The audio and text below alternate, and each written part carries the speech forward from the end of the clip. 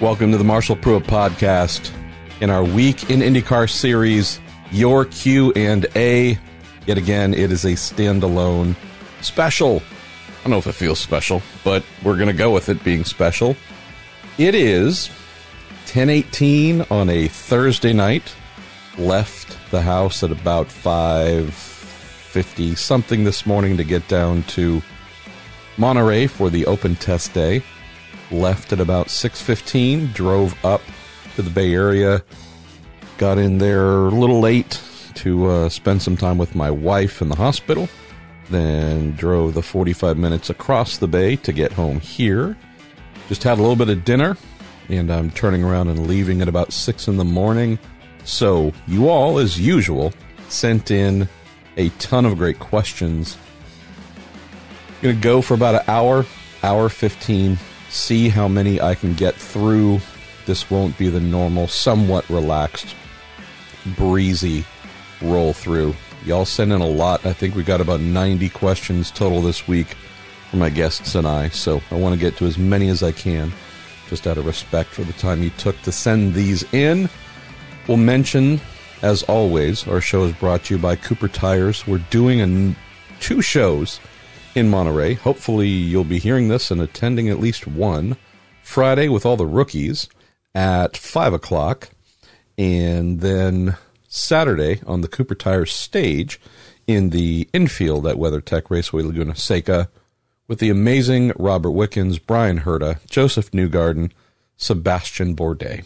So hope to see you at one, if not both of those, if you're going to be in town.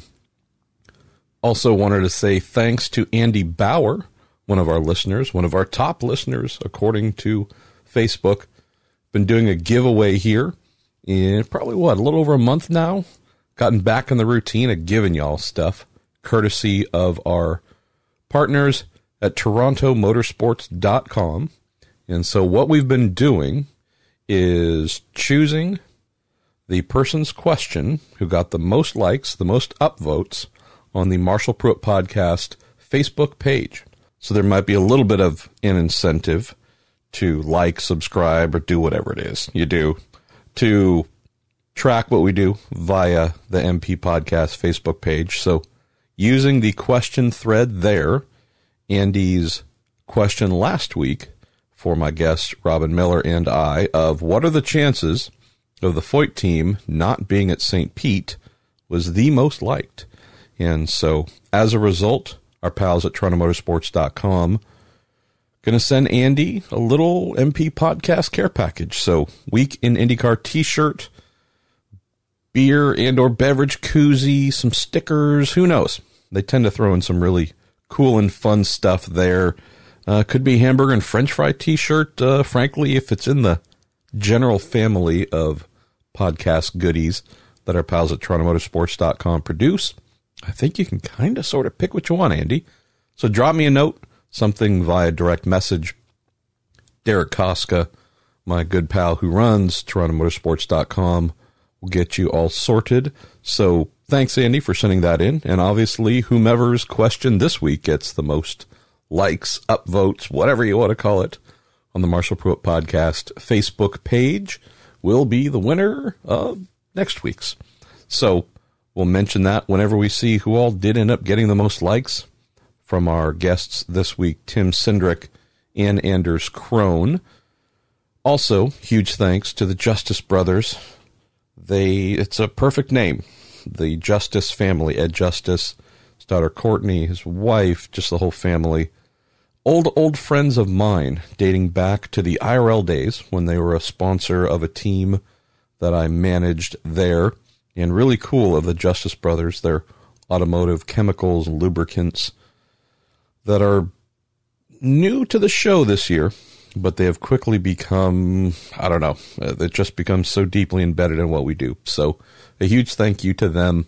And then finally to our super awesome pals at Bell Racing Helmet USA.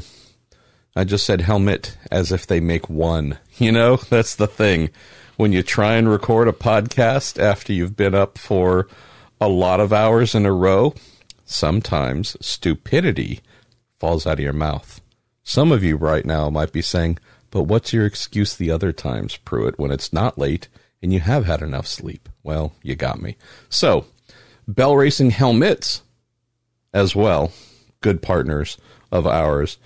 So, with that said, and the natural love given to all of those who support us, now it's time to get into you all who support what we do. First and foremost, we're going to go with our man, Nick Vance, who says, "Hey, MP, not sure if this has been addressed yet, so my apologies. Obviously, we know the Halo/windscreen is slotted for competition in the IndyCar Series next year. Has a similar announcement and plan been laid out for the latter series? And if so, what is the timeline for implementation? Is it a topic of conversation at this time? Wishing the best for you and Chabrel." Thanks for the last note there, in particular, Nick. My wife is set to come home next week, end of next week. That'll be about 4 months in the hospital. So, yeah, I'm a really happy boy, and we're moving finally next Wednesday. So, before too long, I'll get to talk about things in the past instead of things being in the present. Funny you should ask this about Halo, windscreen, aero screen, and the road to Indy. Sat down with Jay Fry for about an hour today, right on 1 hour, with himself, Tino Belli, another member of his technical team, and this was the exact topic of conversation. Didn't have a 100% answer on this, keeping in mind that the road to Indy is not something that IndyCar owns. They are aligned with Anderson Promotions, Dan Anderson, his daughter Michelle Kish, who run this entire thing. They certainly, according to Jay, are someone that they would like to work with to pass down, filter down what they are developing here. So I think this is more of a watch this space question. Something, I don't think 2020 is going to be the time where we see this filter down, but I do believe we will see this coming soon. It would look very strange if IndyCar did this, and yet its training series, the one it's aligned with, does not. I think parents very soon, very quickly would be saying, hey, let's make this happen. Let's go to our pal Josh Shimizu next. Josh says, now that we know Penske, Andretti, and Ganassi's drivers and teams will be testing the aero screen, do you believe it gives those teams an advantage going into next season? And if so, does IndyCar have the resources to eliminate that advantage in the future by conducting independent testing? Interesting one here, Josh. Having spoken with Jay Fry about this in particular, because it is something that I heard from many race engineers, drivers, a lot of engineers that were more grumpy than anything, but some drivers as well saying, hey, what's going on here? Wrote a story about the methodology behind this decision to have the big three do the testing. That's on racer.com, so I'd recommend checking that out instead of rehashing the whole thing for you here. I do absolutely believe it's going to create some form of advantage, Josh. What IndyCar has done is said, hey, we're going to invite all the teams to these tests, so we're not keeping anything secret. Come out, check it out, watch, you name it. Then when we're done, we're going to take all the data from the cars, give that to both manufacturers. It's then upon both manufacturers to hand that out to the teams. So what gets gathered in the test per IndyCar will make it to the teams. The data coming off of the cars will be shared. So that's really good. So all the teams will have that to work with. Where I think there's still going to be an advantage is, if we talk about these three teams, the fact that they're not only the biggest in the series, but they have very, very powerful and well-developed engineering structures.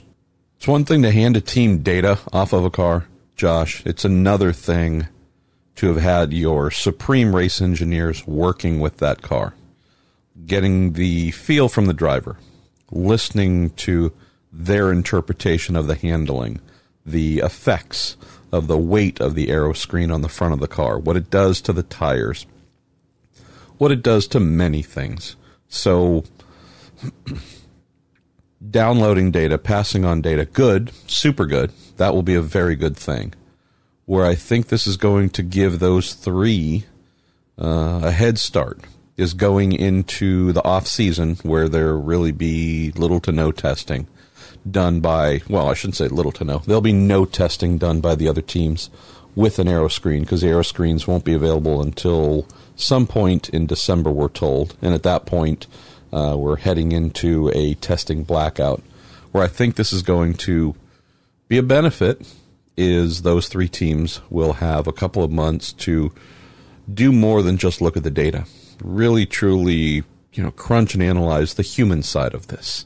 The driver feedback. Make the most out of that so that when they're looking at what to do with setups for next year, when they get their own aero screens and go testing, I just have to believe that being the ones with the driver in the car, with the race engineer who knows that driver, knows their nuances, knows the inflections when the driver says this at this volume or raises their voice or lowers it here, some of the little subtleties that if I were listening in on the radio, it might not mean anything to me, but it would to those gathering the information. So, yeah, I'd say there's no way this would not be a bit of an advantage for those teams. Not to counter the argument here, but this is the big three. They already have an advantage. They beat up on the other teams for a variety of reasons, none of them bad. They're the big three. I would expect them to be better than the other teams, period.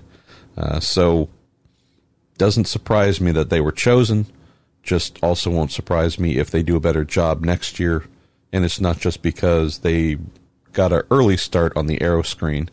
It's because aero screen or not, they are going to be the best three teams next year regardless. As for IndyCar having the resources to eliminate the advantage, I don't foresee that happening. I really don't. Of giving the non-testing teams an extra day or whatever it might be at a variety of circuits, I just don't see them making that possible.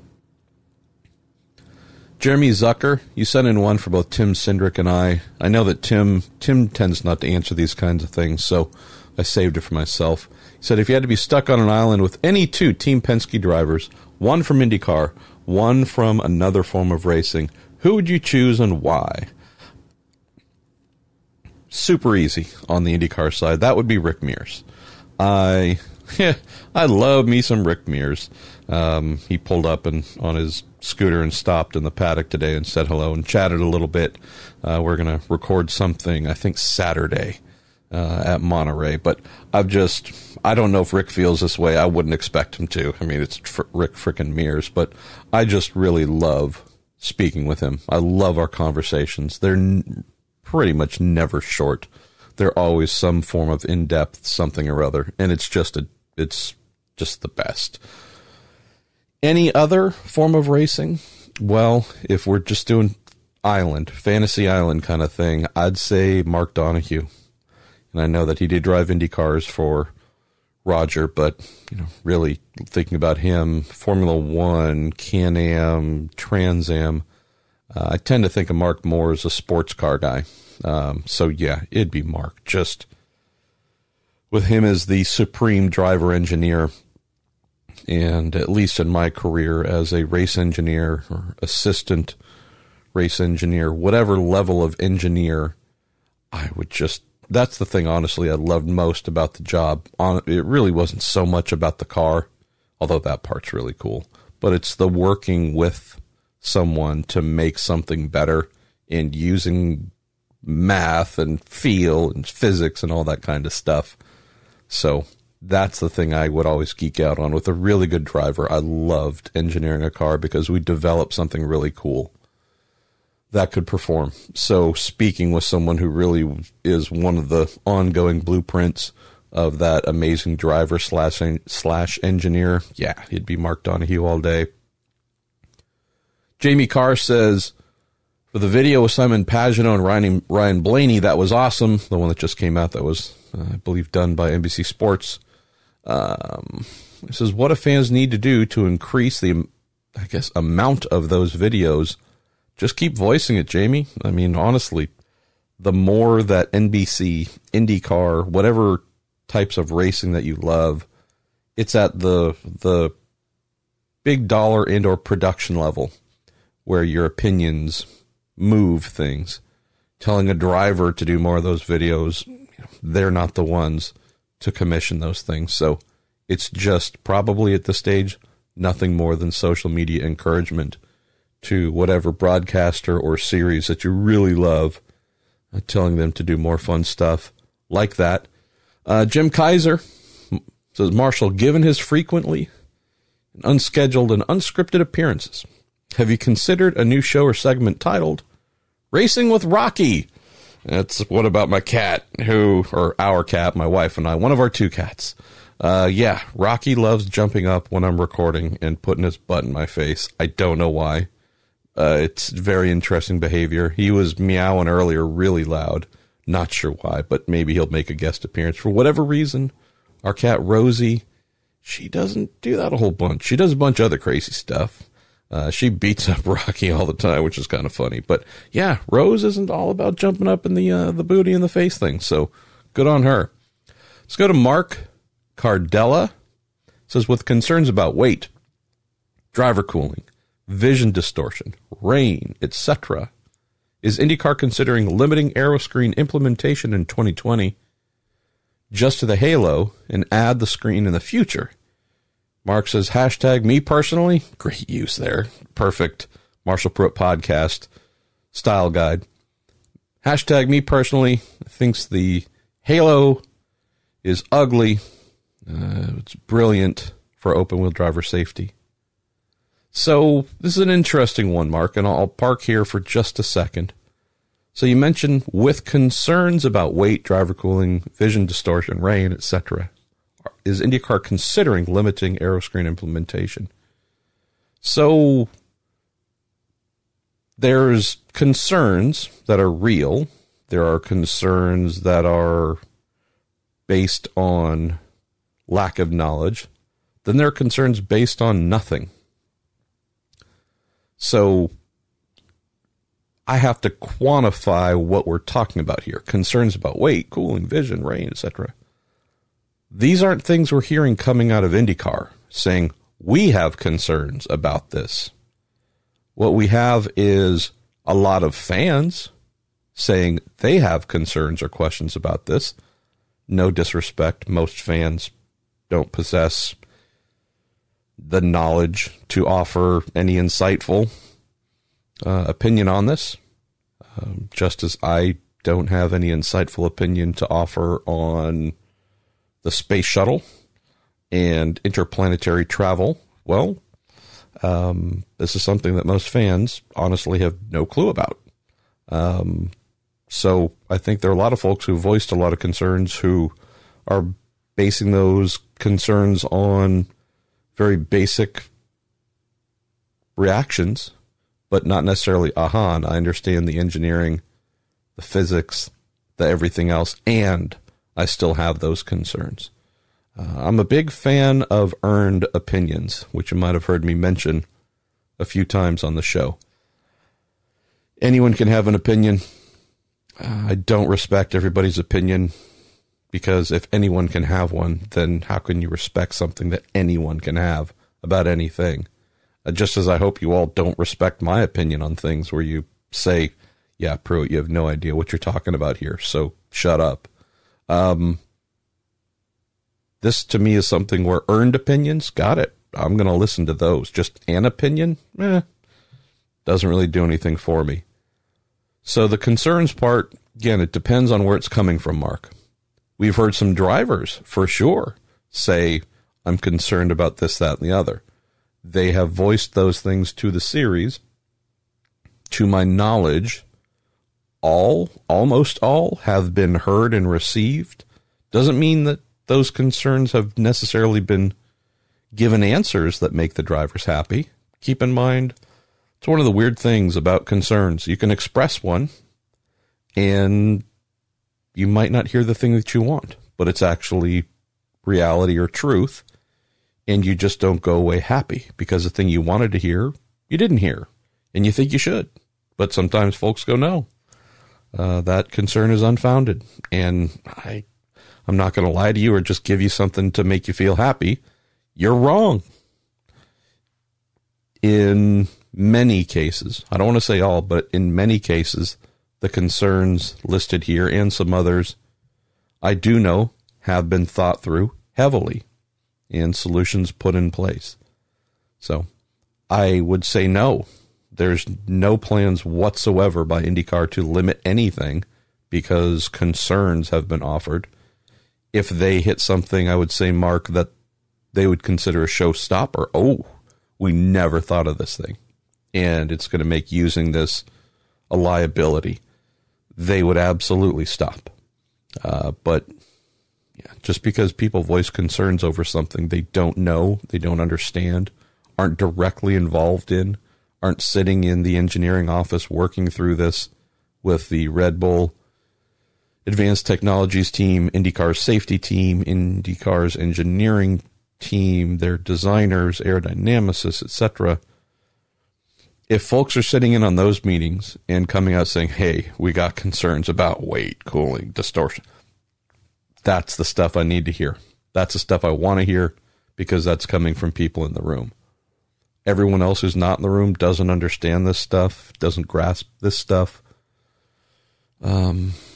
Just have to understand that expressing the concern doesn't mean the concern is valid or real.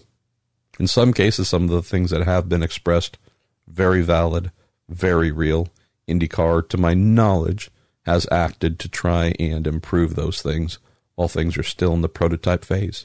So everything I know here, Mark, says it's going forward full steam. If they hit problems, I would expect them to stop. But we have yet to turn one lap with this new model on the car. So would just say that let's get the thing on the track, put it through some testing, find out if some of these things that they say should be fine aren't fine. Then we definitely have something to talk about beforehand. Before then, it's just bench racing. Let's see. Let's go to Winston Penny. Hey, Winston, not sure if I've read a question from you before, so if this is your first one you've sent in, at least thank you. It says, Marshall, maybe I'm biased, but to my mind, too many things are adding up to look like Connor Daly going to Aero McLaren SP. And he says, I love McLaren too much to call the team spam. Spam, spam, spam. He says, for examples, Connor picked up the 4 Carlin Oval rides and did well. Then Andretti announced the United States Air Force would be Connor's sponsor at Laguna Seca. He says, a possible blocking car for Andretti and Rossi, or am I smelling Zach Brown's money to give Connor a road race tryout before the Aero SP ride came available before Portland? He says, I know Connor has said he'd be talking to Zach and McLaren, and Carlin has told him not to say anything about a possible ride next year. My thoughts and my best wishes to your family. Thank you, Winston. I love some homespun conspiracy theories here. So this is an interesting one, Winston. So Zach Brown is actually paying for Connor possibly at Andretti this weekend, and they've masked it with USAF branding. That's a good one, man. I like to think I can drum up the angles. That you got me whooped on that one. I think Connor is going to be among the top 2 or 3 considered for a seat at Spam. I think those who readily believe that James Hinchcliffe will be in one of their cars would say continue to keep that belief on hold. Might happen, but yeah, don't pencil or don't write him in there in permanent ink. Definitely there's 1 seat available, maybe 2. I know Marcus Ericsson is still, quote, a possibility there. Don't think that's going to happen. Had a nice conversation with Marcus today, by the way. I would say there could be something here. There's another team as well that I'm aware of, and I'm not mentioning them on purpose, so ask not to. Not everything that I'm told is meant to be revealed at any point, at any and every point in time. I know there's another team that is actively speaking with Connor about making something happen, and if that does come to pass, I think he'd be in really amazing space, frankly. Something that could really boost his career. But I just have a good feeling like you, Winston, that there could be something very positive on the horizon, at least, getting a little bit closer, something for Connor. I do believe that the United States Air Force said that they would be doing some support here towards the end of the year, and this was announced a while ago, well before the spam thing came together. But nonetheless, we'll go with the Zach Brown angle here for sure. But yeah, I would certainly say I'm feeling more positive about Connor being a full-time IndyCar driver since any point after the Foyt thing was just, a dumpster fire for sure that really ruined his career, at least at that point in time, and also Jack Hawksworth's. Let's see. Let's go to Ron Thompson. He says, have you guys asked Trevor Carlin about Billy Monger and if he would like to race in the States? He says, hashtag me personally, believes he'd be a nice addition, and it definitely looks like he has a talent to start in Indy Lights. Yes, Ron, if you go back, if you visit our MarshallPruettPodcast.com site and use the little search option on the top right and type in Trevor Carlin, you'll be able to pull up the episode, whatever his most recent episode. It might have been late last year, early this year. I'm not 100%. But this was a question that I threw at him about Billy, and he said yes, he would absolutely love to bring him here over to the States and race.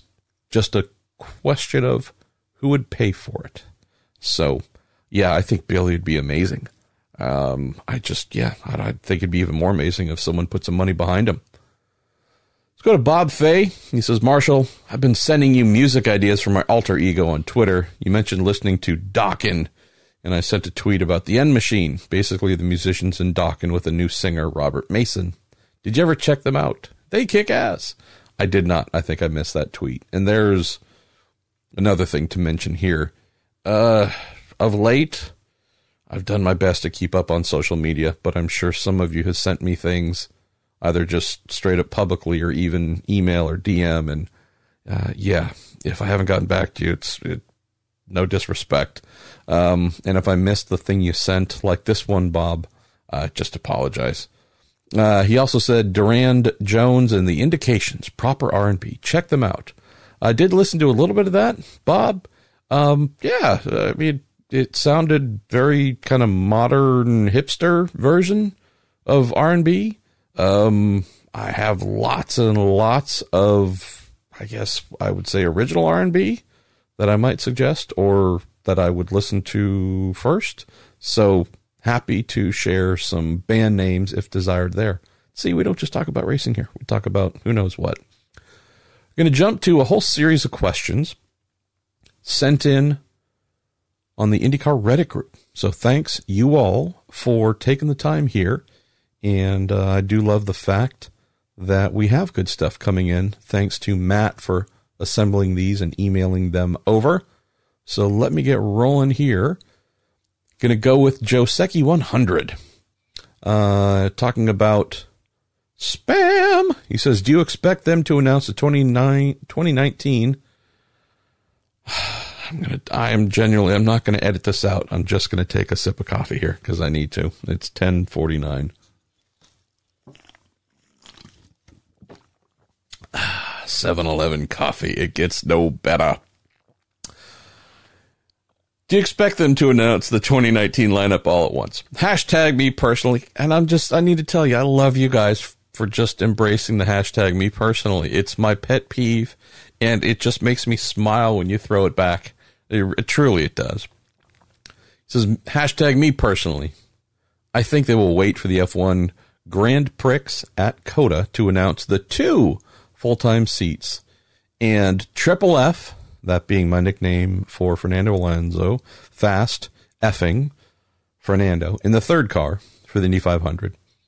I would say Mr. or Mrs. Joseki 100 or it.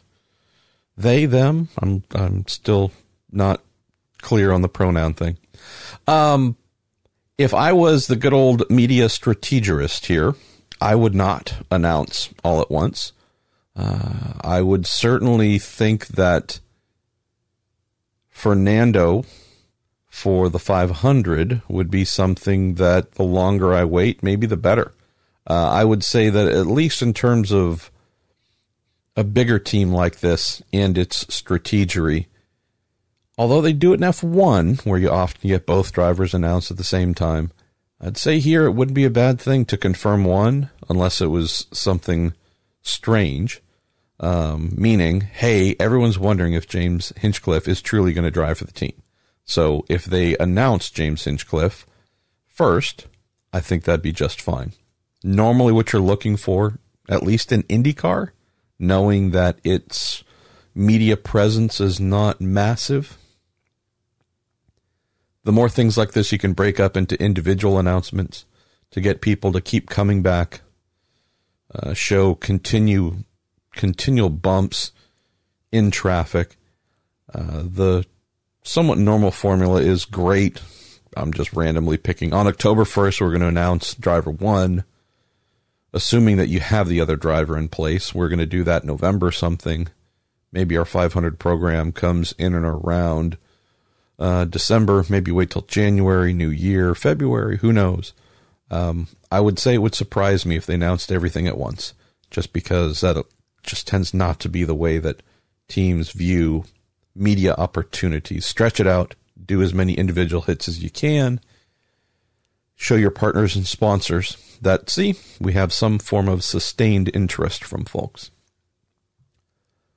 Let's see, what else? A couple other aspects here to Joe Secchi 100's question.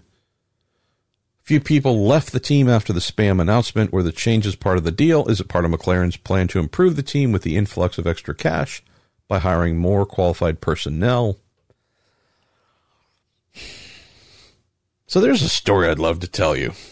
Truly, it's one of the funniest things. It's funny, not funny. It's hilarious, but it's not, because there's some real human capital involved here. I'm hoping to be able to tell it to you next week. I should ask. I don't have to. But again, this paddock is where I work.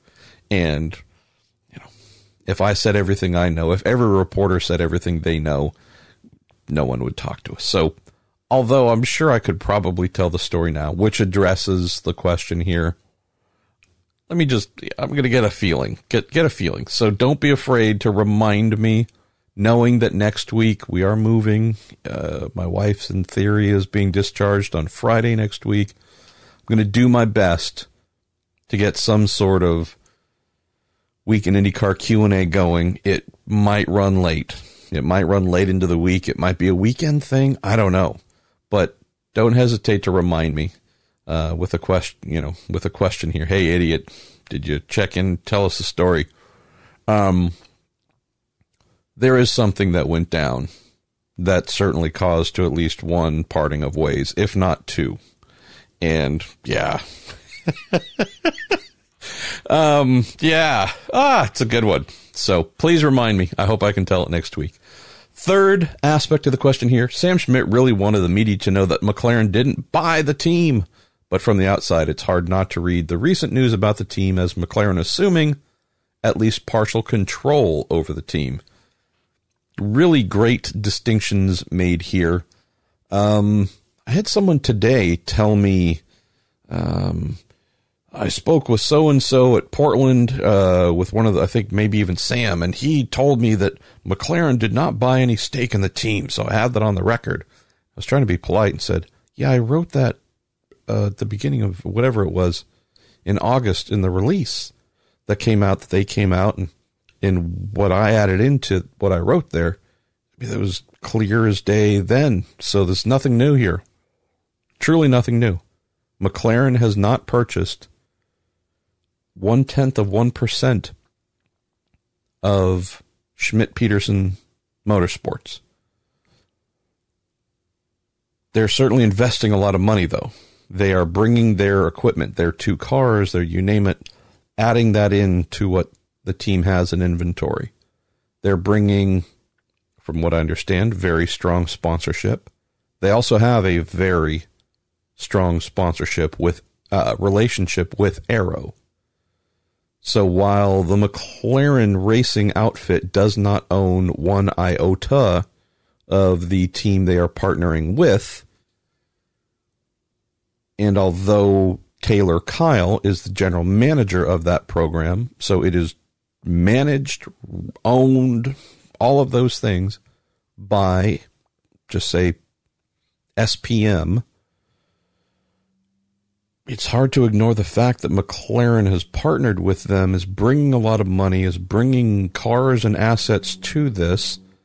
And I've had some folks tell me, oh, well, SPM, they're going to make all the decisions on drivers and everything else. Really?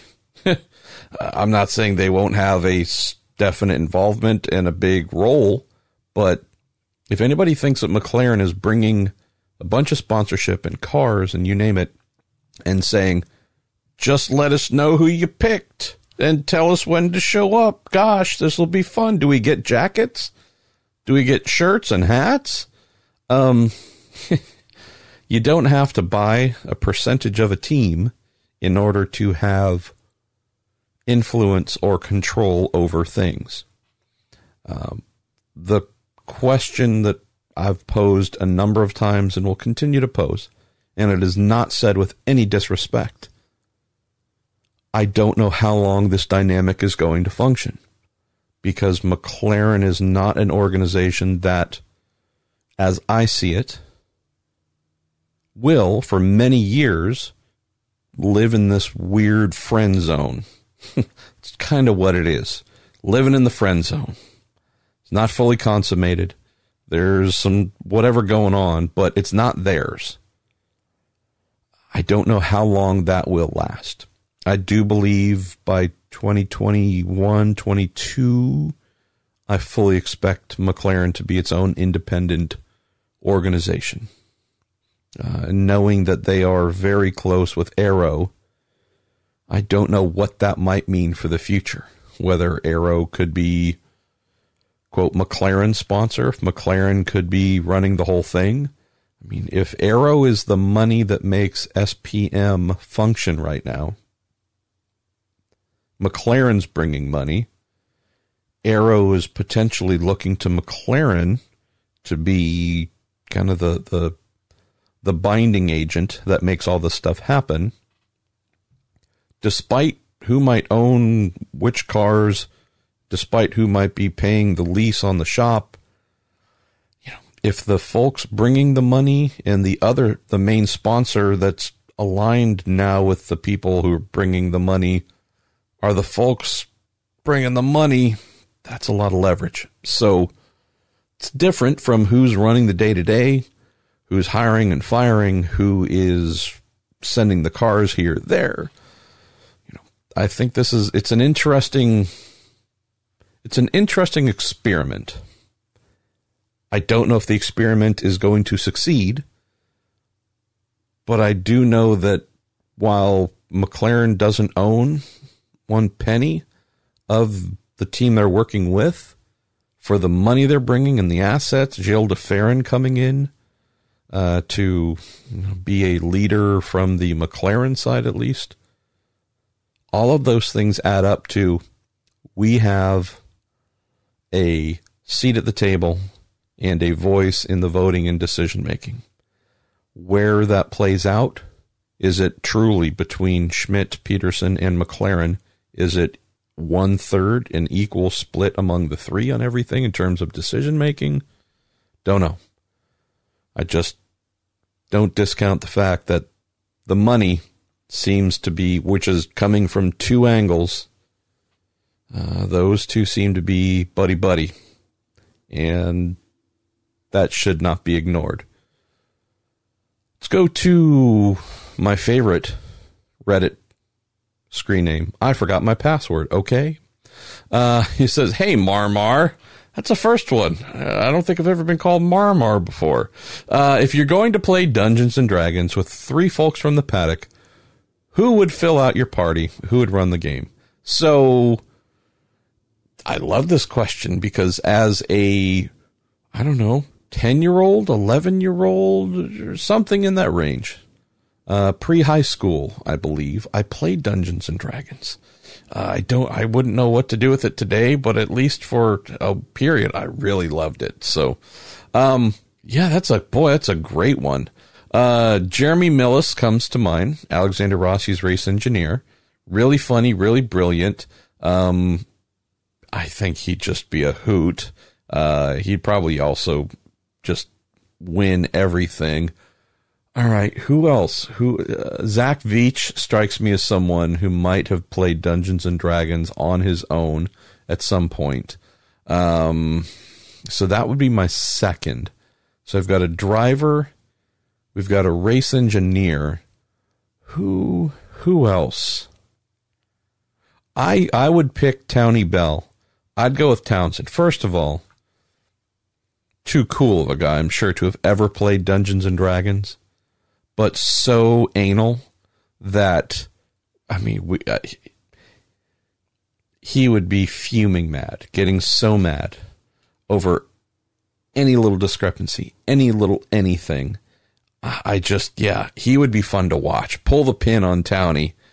And Jeremy is the type where if he sees that, I mean, I'm the same way, but Jeremy as well. The minute you expose your belly a little bit and start getting agitated, that's just an invitation to just needle and attack until you storm off. So, yeah, that'd be my three. Let's see. Let's go to user OSFN8. I was reading the IndyCar rulebook, as a normal person typically does, and saw a rule about car names being required for each entrant. What do the teams do with names? Do they just do something like F1 teams, VF-19, FW42, etc.? Or is it something more fun like Rossi's, quote, baby girl? The car names, it's just more the official entry name, to my knowledge.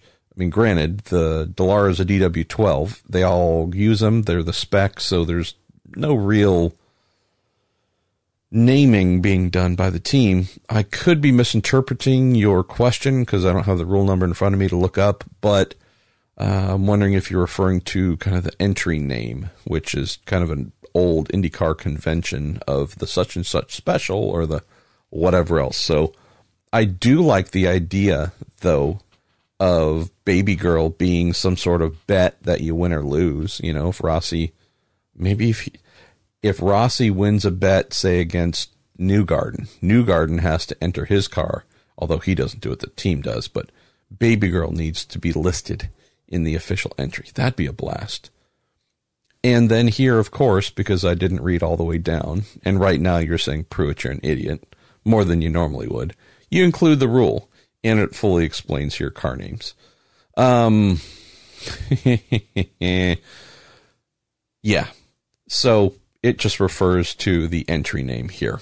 So, yeah, I should read the whole thing before I respond. Sorry, it's on the next page. Yeah, I do think that teams could have fun with this, but it does just tend to be pretty much straightforward stuff.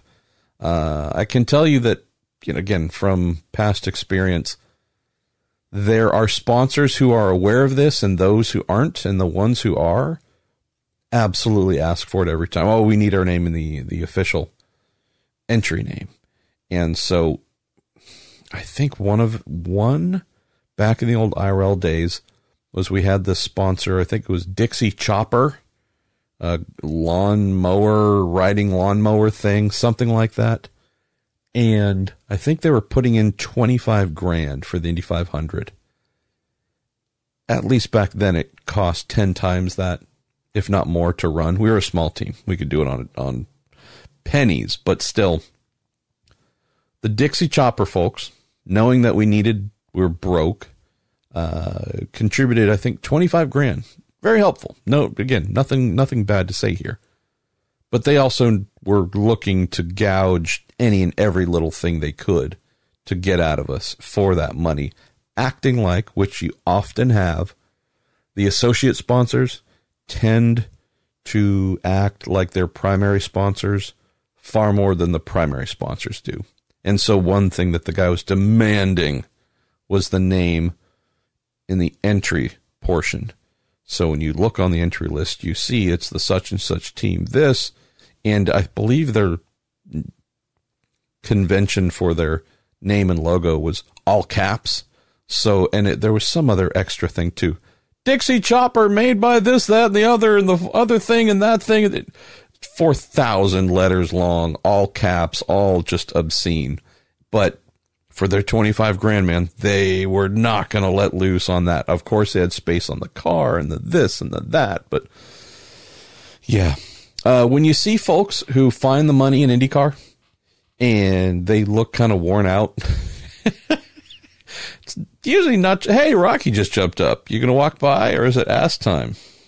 Oh, you're going to walk by. Look at that. Good Lord. Who knows what's going on here tonight? It's usually not because they've been searching so hard and they're worn out. It's because some of the smaller sponsors just wear them out completely over little stuff like this. Let's go to J. Sudbury. There we go. I'm getting Liz Dexick a little bit later in the evening here.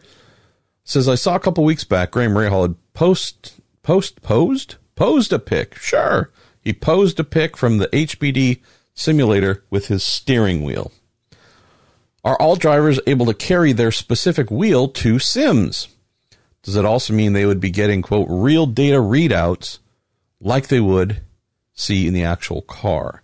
I would say it would be unexpected for drivers to bring their race car's steering wheel to a simulator session.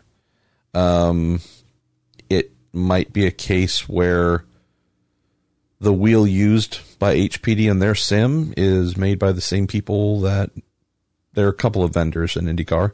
Could be a same matchy thing.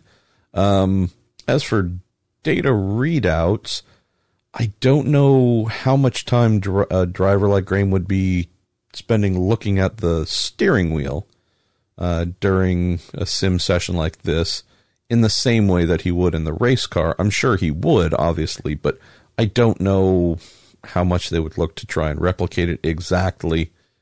And as for the data being the real thing or the same like they would in a race car, absolutely.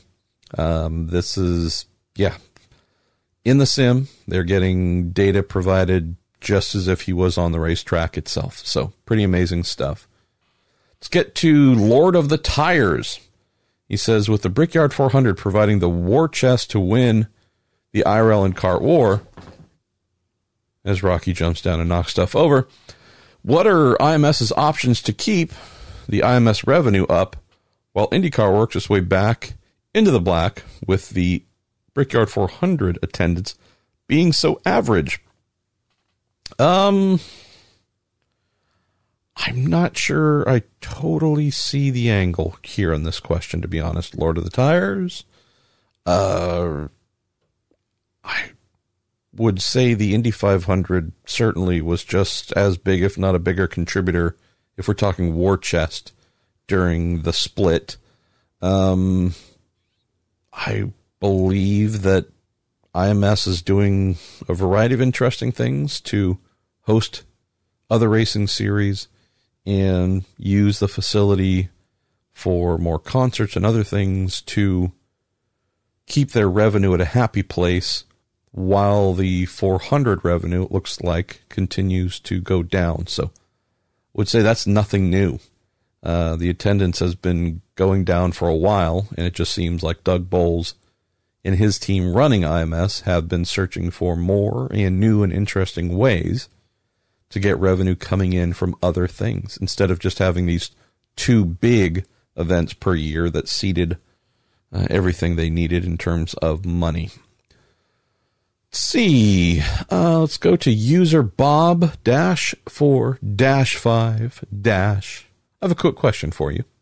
I was recently chatting with someone I know who is involved with an IndyCar team, and I asked that individual their thoughts on the Hinchcliffe and Spam situation, because everything has been a little odd, in my opinion. Anyway, this individual told me that they would not be surprised if it was announced that Hinch was joining a Honda-powered team next year, like Rahal, Letterman, Lanigan, and that Zach Brown and Spam would buy out the last year of his contract, In addition, this person mentioned to me that their driver lineup next year would shock some people, as in a driver none of us are thinking about on the IndyCar side of things. What are your personal thoughts on this, Marshall? You and Robin touched on it a little bit last week. I'd love to hear your thoughts on this situation going into the season finale. He says, thank you. I'm always keeping you and your wife in my thoughts, so that's really sweet of you. I'm going to give you my personal thoughts compared to my impersonal thoughts. Yep, this is a scenario that I believe Robin's mentioned in print, in video.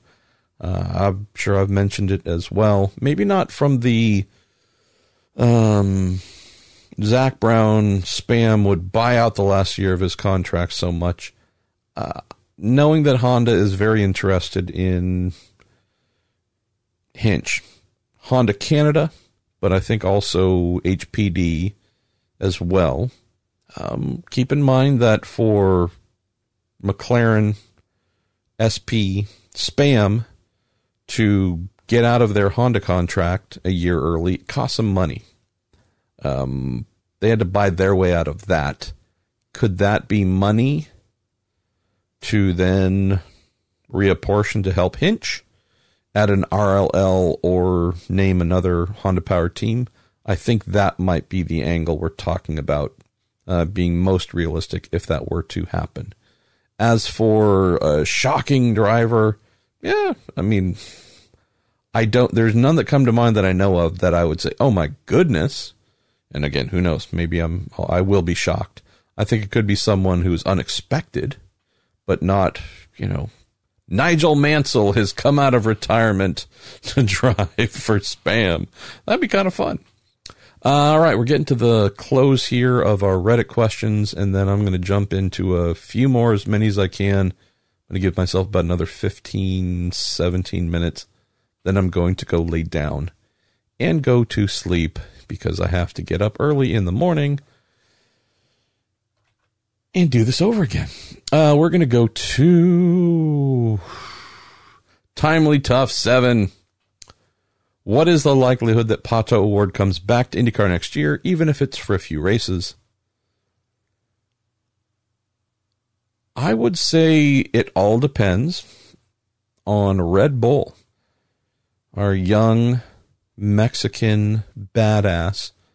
I think he's been doing well in his kind of odd late season move to the Super Formula based on Red Bull funding that. It's really going to come down to Red Bull deciding whether they want to keep him as a young driver, move him to something in Europe, or not.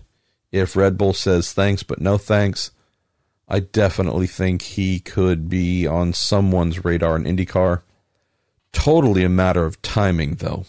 If this is something where come December Red Bull makes a decision, I don't really believe there's going to be anything for Pato to make use of and use next year. It would have to be someone into 2020 saying, hey, okay, what are we going to do? Do we have a little bit of money? We got to honor this leader circle contract of ours. Who could we put in that's pretty good?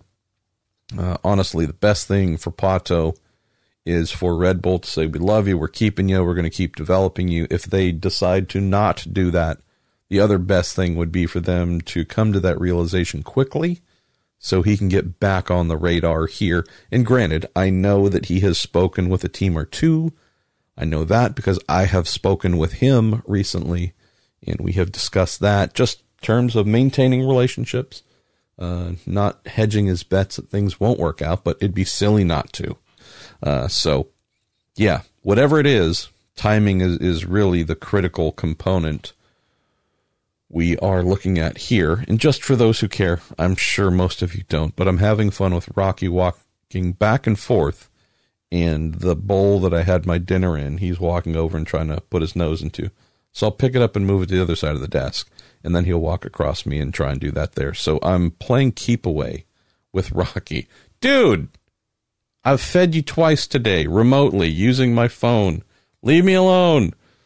Anyways, seriously, this is my life. I'm sorry. I feel the need to say I'm sorry because I'm currently playing keep away with a mostly empty bowl with an 8-year-old cat who could just give zero craps about the fact that we're trying to talk IndyCar at 11:15 on a Thursday night. Dude, leave me alone. You got kibble breath, too. All right, we're going to go. Where are we going to go? I'm not sure because Rocky just scrolled the whole screen. You're killing me. All right, let's go to... Where are we going to go? I don't know. Joey Bacon. We've heard about IMSA's Felipe Nasr and Colin Brown exploring IndyCar options, but are any other big sports car names looking to make the switch soon? Hashtag me personally. I'd like to see Jonathan Bomarito. And now Rocky's going to just start knocking things off the desk. Dude, for real. I love you. You're my guy. Okay? Can you just give me a break here? No, and get your damn nose out of my bowl. I do need to start a segment, apparently. Cat's behaving badly. All right. You'd like to see Jonathan Bomarito mainly because I want to see Bomarito race in the Bomarito Automotive Group 500 at Gateway. Well, I mean, that makes total sense. So you asked the question. I will answer it. Not well, but I will answer it. Haven't heard any other sports car names in terms of drivers exploring IndyCar options. There is a fascinating one, though, that I know about from the team side. Gotta leave it at that. Have to leave it at that. But, yeah. And there is a specific team in the IndyCar paddock that I will be discussing this with over the weekend, because I think that there could be a very strong relationship they could forge. So, leave that here for now. But yeah, Joey, might not be in the driver front. Felipe, by the way, spent about a half hour with him at the IMSA race last weekend in Monterey catching up. Finally got the in-person download on the test that he did at Mid-Ohio with almost spam, Aero SPM. I guess it is spam as well, but I tend to think when I think of the M in spam, I think of McLaren. Didn't go super well. His lap times were a decent bit off of the Alex Palou kid who tested for coin. And so I know that some who have seen those lap times have been saying, oh, yeah, see, that guy's trash. That, that's why he's not in the series. He was slow, you see. And it's like, no. Monster in the junior formulas was really fast in Formula One in a car that wasn't very fast. So we know speed's not the issue. It's really interesting to get the download from him as to why, what went on during the test, and to walk away going, oh, okay, yeah, that does make sense. Wasn't a test to find out how fast he was. It was truly a test to use him, well known for his technical acumen, to work through a lot of changes and try and find things that might help the team go faster. So, yeah, on the Collins side, I have a feeling that might be slipping away a little bit. I think there might have to be a pretty big bump in sponsor support very quickly for that to still be a thing. I've heard some very positive things for Colin on the sports car front. But yeah, I think the IndyCar window might be getting a little bit tough for next season for him here. Let's see. Let's go to Insomniac 1995. Said, first off, I really enjoyed last week's episode with Robin Miller. I really believe that IndyCar fans ask some of the best hard-hitting questions when it comes to wanting to know what's going on within any sport out there. I honestly cannot disagree. The questions that you all send in every week, when I tell you guys, these are great questions, amazing questions. I'm not just pulling that stuff out of my butt. It's not like I have it written down to repeat every week, say the questions are good. It's really, they're great, and I really enjoy them, and the vast majority are fun, and or some of them just make me laugh. And so, thank you for that. Let's go here. Got a couple things in here for us, Monsieur or Mrs. Insomniac. Go here with the one about, want to get your thoughts on this topic. What's the status between Napa Auto Parts and Rossi moving forward post next year? Okay. I know that Napa's splitting and sharing their time with AutoNation for 2020, but how does the rest of his contract work out with sponsors down the line, considering he signed a 3-year extension with Andretti Autosport? So this is one of those things where you got a really great question, and I'd really love to give you a really great answer, but you also have to understand they don't show us their contracts. So I can't exactly tell, nor would they answer. So it's a great question, just one of those ones that you can't get an answer to because they don't give us this information, because some of it, in this case, is very private. From what I understand, the AutoNation support should be something that continues for a couple of years. So in announcing a multi-year deal and in naming a couple of sponsors for it, you would just have to assume that it's not just for next year, but something that has been mapped out for multi-year. But in terms of how it works out with other sponsors and etc., honestly couldn't tell you, because that's just not something that they tend to share with us. Let's go to Yamasa. I have no idea. 2 L's, an A, an M, 3 A's, an S, and 2 more A's. That might break my word-talking mouth understanding. Starts off by saying, your podcast always gives me a smile whenever it pops up on my phone, as one day a week I get to listen to you talk about IndyCar while I do my work for the day. Thanks for all that you do. Well, that was really sweet. Says, I'm not sure if this was asked or discussed within the last few weeks, but I wanted to get your opinion and thoughts on the mixed reactions from some motorsport media types on social media. For example, Jenna Fryer, Kenny Wallace, to name a few, on IndyCar's 2020 schedule. Why is it that some of these people feel the need to publicly put down and shame other motorsports? Doesn't it just make them look worse than what they are saying?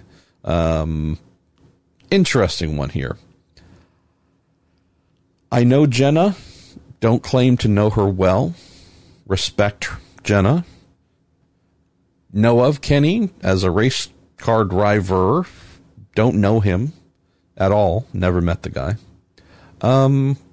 As for why, yeah, I mean, I would say for sure I have seen a number of things from Jenna over the years that crap on IndyCar. I don't know why. I wouldn't say that crapping on IndyCar is a bad thing. If she looks at something and says, I don't like that, and based on my experience in the sport and my knowledge and whatnot, that thing they're doing, whatever it is, in this case, if it's the 2020 schedule, and I find flaws in it and want to say so, I don't think there's anything to talk about or say. Just like if I see it and say, oh, that's great, I love the schedule, that also is nothing. It's just my opinion in reading something, and that's that.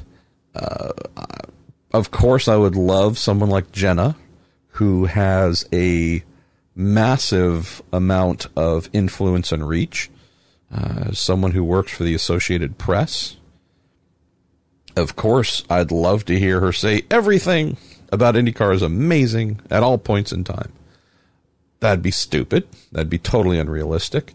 I don't know. Why don't other reporters say more positive things? Question does get raised a fair amount. I would also say that, to my knowledge, Jenna is a straight up standard reporter, meaning someone who comes to her profession as a straight-up reporter. This is her chosen discipline, but this is what I know of Jenna, and so I'm not claiming that could be totally false. I come to this from a completely non-straight-up direction. Would say inferior to a Jenna, or others who are classically trained, if that's the right way to phrase things. I come to this from the paddock, as a mechanic, as a this, working my way up. This has been my life's passion, this series in particular. I know that I cover sports cars as well, also a passion. But IndyCar, really and truly, my very first passion. And so that's the passion that fuels and sustains everything that I do. And it's now, I don't even know, 30-something years. So for me, I probably view things in a less critical manner. I try to remind myself to be critical. I just maybe don't see as many negatives as others. I'm also definitely a glass half full guy. Definitely a positive person by nature. So some of these things might contribute to not criticizing as many things as another reporter who either doesn't come to this, say, from the paddock, or isn't necessarily a glass half full person, might be tending to share those things that they see and want to point out the negatives. So I don't know. I don't see anything. I don't really see a lot of social media these days that doesn't involve the direct things coming from you all. But I know that Jenna writes a lot of things. I know that she gets a lot of crap. I know that being a woman in this space and sharing opinions seems to be, for some of the most idiotic men in the world, something that just is intolerable. And she is a tough woman. Thankfully, you would have to be a woman with an opinion, with the full right to say whatever she wants, just as anyone else has the right to say what they want in her profession. She gets, yeah, it's sad. It's truly disappointing to see the kind of treatment she gets just for she being a she. How's this? If I got the kind of heat that she does for saying whatever it is that I say simply because I was a man, I would probably quit at some point in time. I cannot claim for my inner constitution to be as strong as hers or many women who put up with idiotic men in a profession or a sport or whatever that is largely male driven. So not defending anything, not whatever, just stating that I've seen a couple things where it seemed I read and Jenna ripped IndyCar apart on something and I didn't see the angle. I didn't understand it. I've also seen her write some really awesome things too. In theory, that's the way this stuff works out. Balance. If you see someone tip totally in one direction or mostly in one direction, yeah, maybe ask some questions. I haven't seen that, but maybe you have. So, all I can tell you is if whatever she is saying, or Kenny Wallace or whomever else, if whatever they're saying is coming from a genuine place, that's all I can really ask for. Because we certainly seem to live in an era where opinions, especially those that I told you I dislike the most, the unearned opinions, just I had a thought and I said it, that's my opinion and it matters because I said it. No. That seems to be a lot of what we get today when we turn on the TV in particular. Most, whether it's ESPN, Fox Sports, whatever, it's talking heads constantly. And I never really believe that most of the folks doing the talking believe half of what they're saying, if most of it. So if Jenna's saying something that's critical, Kenny is saying something that's critical, and they believe it, and it's truly coming from a solid place, I mean, that's how this stuff works. Cool. You spoke your truth. Might not be the one that I like. It might not be my truth, but good on you. I appreciate that, instead of just saying something that's going to inflame for the sake of and nothing more. Let's see. Going to wind down here, and I should be shutting things off right about now.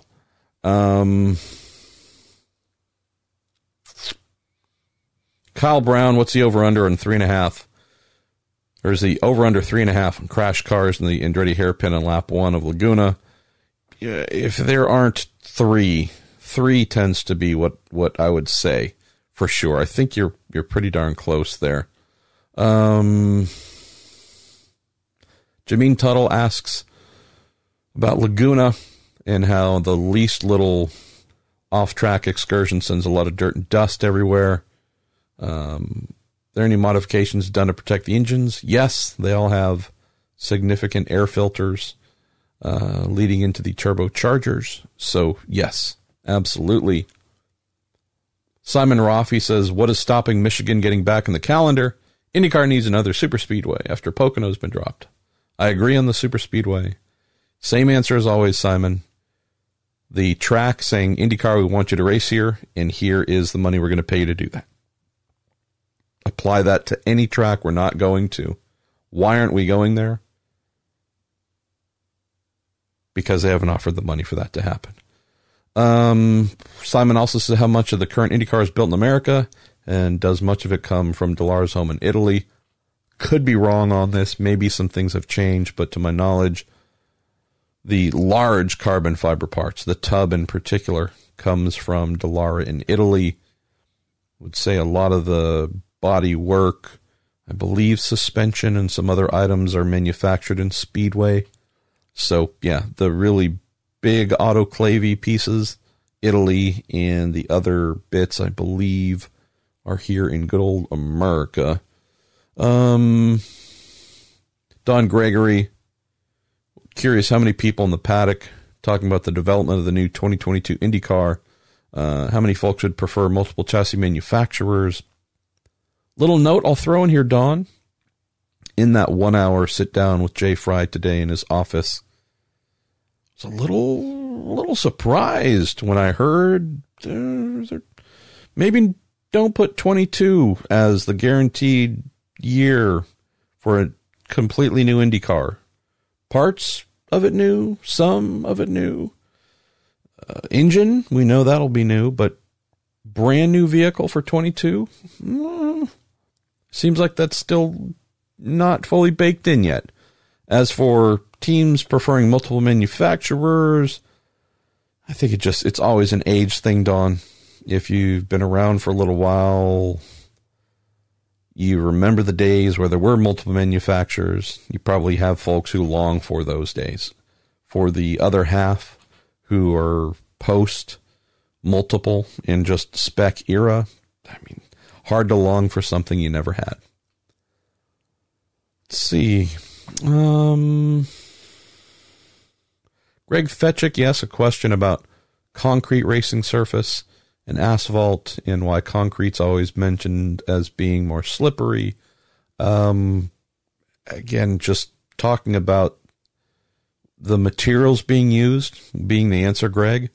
If we're talking asphalt, you can use a lot of different things. The aggregate that is made, the aggregate that's used, but it tends to be a little, call it just spiky. And at least concrete, as I have always seen, has been almost blemish-free or close to blemish-free. It's not something that has, it's made of something that has little things that poke up and would help grab a tire, give a tire something to dig into to create traction.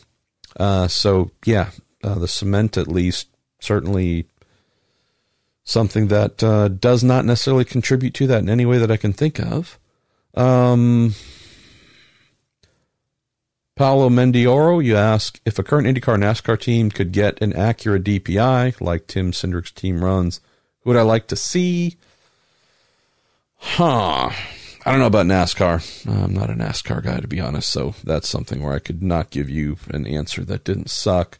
And you might hear my mouse clicking in the background because my silent mouse is actually giving me the silent treatment. It's acting weird. Let's see. Team. IndyCar team. I'd like to see get a hold of an Acura ARX 05 DPI. I mean, if I'm just having nostalgic feelings, it'd be Andretti Autosport because I saw them do amazing things with an Acura LMP2 car. Beyond that, I know that there's an ongoing effort, and I know that there's Chevy, so this isn't necessarily an Acura thing, but Ed Carpenter Racing and Sports Car, love to see that. Boy,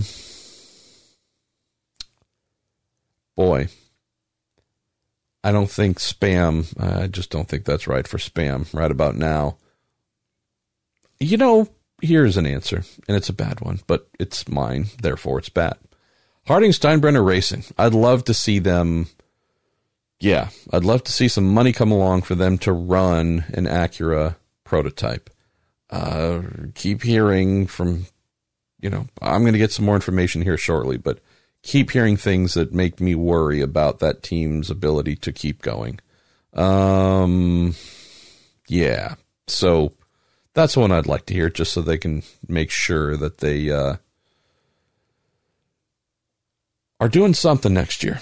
That would be pretty awesome. And let me get down to the last one or two. I should have stopped already, but it's okay. Actually, we're not too far from being done. Oh my goodness, this is amazing. Either that or I just scrolled through a bunch and didn't notice. I apologize. All right, Nathan Barnt, you sent in two that are actually they're my last two. All right, I'm just going to do these. Another repeat from last week. He says, in response to 2 weeks ago exploration of potential penalties for earning the golden bowling ball, I had an idea. While fines are likely ineffectual in grid positions, unwieldy, why not consider docking championship points? You go on to offer a few more things here on that subject. I really like that idea, Nathan. I like that one. I might like that one most of all because it hits at a place of pride, right? I mean, if you look at the points right now, going into this weekend's season finale at Monterey, there are a number of drivers who are just seething at where they're sitting in the standings, knowing that most likely they're not going to make a huge move in any direction that's super positive. There are a number of drivers who are just like, man, this hate where they are and feel like they should be in a better place. Things went wrong this season. Often when we talk about the things that went wrong, and this is where I love this idea of yours, Nathan. When we talk about the things that went wrong, it's my motor blew up, tire exploded, brakes fell off, that guy over there hit me. If you remove all those things, I'd have the bestest season ever. I like the idea of, if that other guy hadn't hit you at this race, you'd have more points. You'd be further up in the standings. But you remember that time when you took out half the field at wherever? Yeah. So you're that guy for everyone else talking about their bad season because you took them out here. I like the idea of saying, oh, and you know what? Actually, you can't just blame bad luck and mechanical stuff and that time you got taken out or the 3 times you were hit. You're also where you are because of your mistakes, because they docked 5 points, 10 points, whatever the number is. I almost wonder if it should be a sliding scale. 5 points per car affected, 10 points, I don't know. Could a driver actually leave a race with negative points earned, right? For the non-double points, it's 50 points to win. Again, I don't know, if we go 5 points per car you take out, if it's 7, 8, 10, whatever. But could you imagine someone who, takes out 6 cars in a giant bowling ball moment and actually leaves the race, not just being docked points for making that happen, but actually, no, you actually did not just fail to earn points. You actually are in a deficit at the end of this race for the damage you did. I kind of like that direction here, Nathan. I really do, because this one is something where you go, yeah, all right. You don't just get to walk away. You don't just get to apologize on social media. Of course, there's a penalty. There's a financial one, right? Tore up a bunch of stuff. Got to fix that, pay for that somehow. Usually it's not the drivers that pay for it, but still. It hurts. Pissed off your team. They got a bunch of extra work to do. I like this one where you go, all right, you directly pay for this. You fall down a little bit in the championship. And guess what? The next time you do this, you're going to fall down even further. And so not only does this hit at the pride angle, also potentially, depending on how contracts might be written, could this affect your income, right? You get paid X amount or a bonus if you finish inside the top 10, top 8, top whatever. And because of your bad decisions, you're now, I don't know, 12th, 15th in the standings at the end of the year. Again, this wouldn't necessarily be super easy to judge, right? There would be certainly some arbitrary things where you go, hey, this guy squeezed me. That's why I hit the other guy. And yeah, I know I'm the one who triggered the whole crash, but see how he moved, then I moved, then whatever. I mean, there would certainly be some serious upsettedness here, but I like the direction you're taking us. I think it needs to be explored. I think also, if any of you have a little bit of time, you might pick a driver who we think of as kind of accident prone and see how this formula would work. If you count the cars that they've taken out this year and apply, I don't know, a 5-point per car scale, maybe then 8 points, maybe even 10, just see how badly it would affect their season. That'd be really interesting to hear. And I also just realized that I gave someone homework potentially. So, yeah. All right. Going to go to the final question here, sent in again from Nathan Barnt. Says maybe an opportunity for a little bit of the Mold soapbox. Mold being our fine, brand new fake sponsor, Robin Miller's outdated LED depot. Mold, the finest depot for outdated IndyCar LED panels. Nathan says, less of a question, but a little more insight on the sim game, simulation, IndyCar gaming front. While IndyCar doesn't have an official esports platform, they do have content within several simulators. It says Project Cars 2 has a 2016 spec RDW12. Both manufacture aero kits, speedway and road course. It says iRacing has the IR18, even recently updated with the AFP. Although they don't present a manufacturer officially, the rear brake ducts and tailpipes seem to indicate they scanned a Chevy. They run 3 official 4 points and rankings in iRacing series. They have a fixed setup oval only series and an open setup series spanning ovals and road courses, both running 1 hour, 1 pit stop races every 2 hours. In addition, the IndyCar iRacing series runs full length or nearly full length races on Saturdays, the week before the real series visits any given track in the schedule, provided it's in the simulation. Let's see. Finally, they also run a full Indy 500 event during the month of May that gets hundreds, if not thousands, of entries split into fields of 33, of course. In addition to all that, iRacing has the originally DW12, a 2008 era Dallara, that have been present in the simulation much longer, although these haven't had official series for quite some time. Nathan closes by saying, hashtag me personally. Thank you, Nathan. Not a replacement for a full official cross-platform mass market game, but it does show that there is potential for official esports events right now if the series wanted to pursue it. 100% with you here as well, Nathan. I have been aware of some of what you've mentioned, not all, so thank you for getting me up to speed in the areas where I was ignorant. Definitely good to know that fans of the series that love sim games, gaming in general, have options. The obvious point you were making, and I think we continue to make, is we're going to run out of competitors that have gotten to this before IndyCar by the time IndyCar gets there. I mean, are we talking electric rally cars? Are good? I mean, is that going to be the one series that IndyCar beats? And I'm not trying to be mean to IndyCar here, but it's like, come on. If you took this as seriously as we believe you should, what's the thing we try and fight with IndyCar? And maybe this is the Mold soapbox item.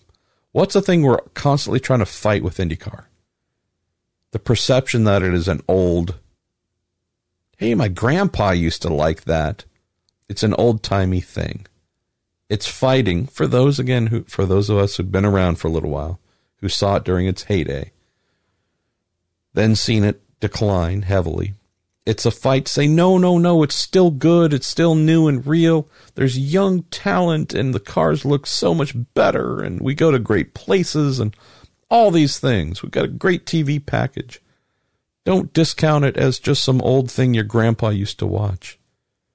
So here's a prime opportunity for IndyCar to modernize itself. It keeps trying to court a younger demographic. That's great. How then do you fight to be relevant? Do you fight to be in the game, still seen as something that's cool and just amazing and unique? How do you fight to stay away from irrelevance? Old-timey and dusty and smelly and dingy and some old kind of toss-that series in the basement with a bunch, grandpa's other old stuff and magazines and war medals and whatever. How do you fight to prevent that? Man, you stay current where you really need to, where you see trends. Esports. Esports is not a trend. It's so well established. It's been so well established. How do we get to the end of this decade and IndyCar is still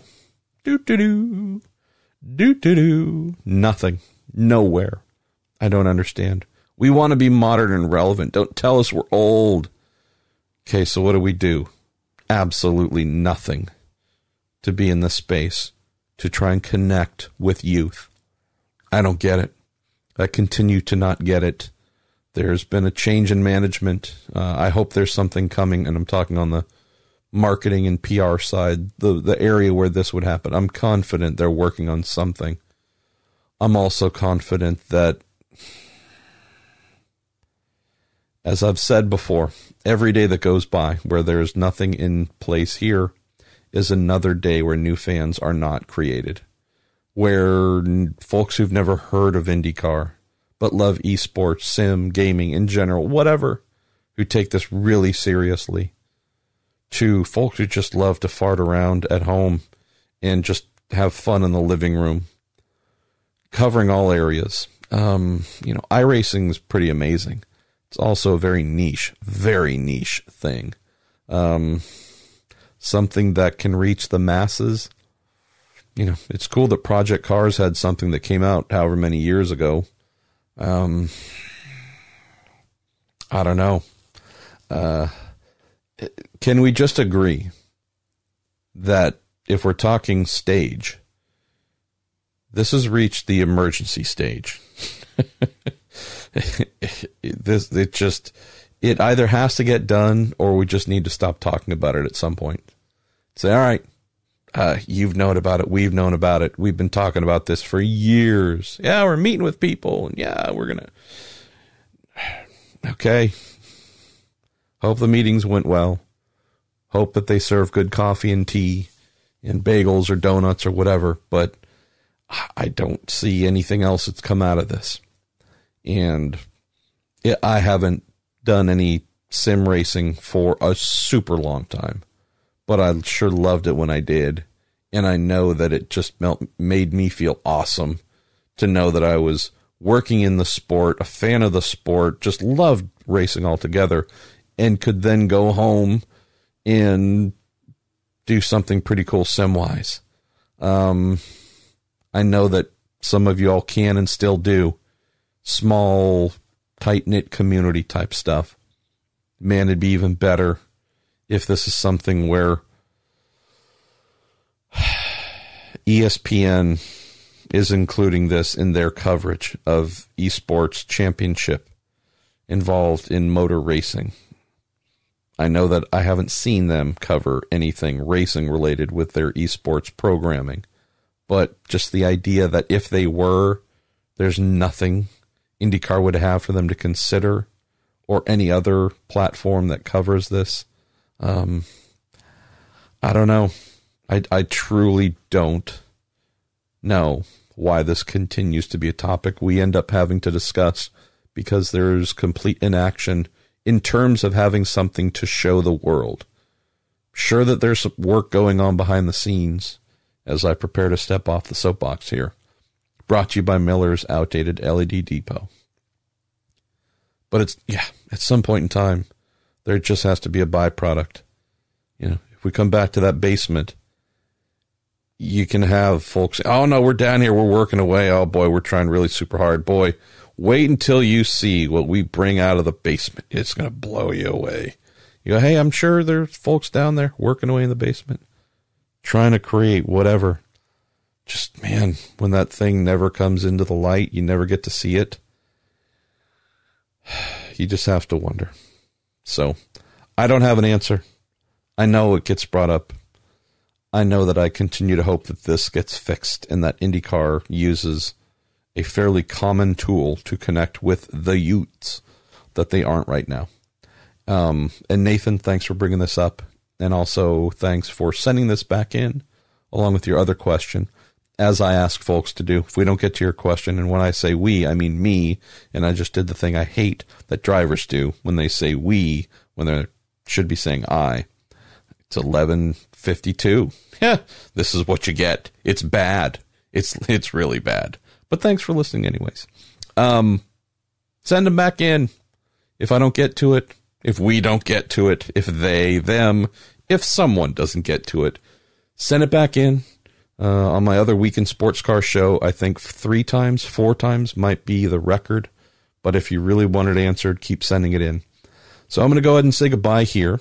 Going to wake up in a couple hours and go back down to good old Monterey, where I will edit some of the other mistakes here, the ones that I couldn't easily fix, and get this posted hopefully mid to late morning on Friday to complement the proper Week in IndyCar that went up with Tim Cindric and Anders Krohn. Please check that out. Tim in particular really enjoyed first Week in IndyCar visit for Tim. I thought he brought some great stuff. Anders, just, dumpster fire as usual. Thanks. Super support from you all. And just, I don't read a lot of the notes at the end where you all say, been praying for you and your wife, hoping the best for you and your wife, have had you and my wife in thoughts and such, just because, I don't know. I don't want to keep hitting you over the head with something here, the same sentence or type of things over and over again, but they're at half the things that get sent in have something really sweet offered by you all. And so thank you. My wife doesn't listen to the podcast, but I tell her about these things. And so she knows that you all are just, truly like an extended family, that we don't know most of you. It's a big old backyard cookout. There are thousands of you, which is crazy for me to contemplate. But there are thousands of you who listen to the show, and I realize that the vast majority of you do not send in questions each week. But regardless, just the amount of really sweet, touching, and heartfelt pieces of encouragement and such that you all send in, all driven around my wife and her fight against cancer, and also some other things that she's been fighting and winning that war as well. Just thank you. Thank you. There are certainly days, if not more days than I let on, where this stuff is really heavy. Luckily, I'm heavy too, so I guess I can bear that weight. I have fairly broad shoulders. I can bear this. The Lord would not give me more than I could bear. Nonetheless, I'm also human. And this stuff does grind you down and eat away at your confidence, at your sanity, at your ability to be strong for myself, for my wife, all the things where you go, yeah, that's kind of part of the deal with something like this. So sending your questions in with just a little item at the end here, like we opened up with Nick Vance, wishing the best for you and Chabrel, my wife. It's really sweet. Thank you so much. And please do not think that because I'm not reading all of those messages that you often include at the very end of your questions, that they are not being received and not actually helping my wife or myself, just as we try and fight through this to get back to a normal life. Cooper Tires, thank you so much. Thanks for providing the stage this Saturday for our show, final live podcast of the year. I hope to see you in Monterey in the infield there. Justice Brothers as well. My brothers and sisters there, they have actually been going through some tough family stuff too, and yet just constant encouragement, constant love being sent my way. Ed Justice Jr. Sent me an email or two this week that just are mind-blowing, just showing the character of a person. Forget the company, forget the fact that the co-sponsor of this little thing we do here, just out of nowhere. But typical of the Justice Brothers and the Justice family. Toronto Motorsports, they're my spirit animal. Derek Koska, I just love him to death. And the fun things that they do and make possible for us with giving stuff away, just great fun stuff. Roger Warwick, who I love, who does all of the art for all my shows and the T-shirts and the stickers and whatever. There's just lots of love there. And then Bell Racing Helmets USA. Helmets, yes, plural, not singular. Another case of brotherhood with them. So, yeah, I know I said this probably 1 or 2 episodes ago, but I'm really fortunate to have you all and to have the type of folks that support us on the business side to make this happen, because there's nothing cold, there's nothing impersonal about it. It's just pure encouragement. Go do it, do more, have fun, share, create a community, try and build that community, be active in that community here through the podcast, create friends, online friends, some who you might never meet, but just go and do fun stuff. We trust you. They don't really, truly don't ask me to do anything. There's no, you must say this once a week or you must read it. It's just go, be you, do what you do, create something that folks will enjoy, and just get the ride going, keep the ride going, and we look forward to being on that ride with you. So, I'm a really fortunate person, and they're here because of you, and I'm here because of you, and so thanks. All right, it's 11:58 for my pal Ryan Terpstra, who keeps excellent time and delights in the fact that I'll tell you I'm going to go for 17 more minutes, and then it's 37. I thought this one just might be fun for you because I know you've been taking notes and keeping track of my discrepancies. All right, well, I'm Marshall Pruett. This is a Marshall Pruett podcast. This is your Week in IndyCar Q&A special. I'm going to hit the stop button, go to sleep, and I look forward to talking to you next week at some point, probably late, when we get to discuss a brand new IndyCar champion and Road to Indy champions, all crowned at WeatherTech Raceway, Laguna Seca.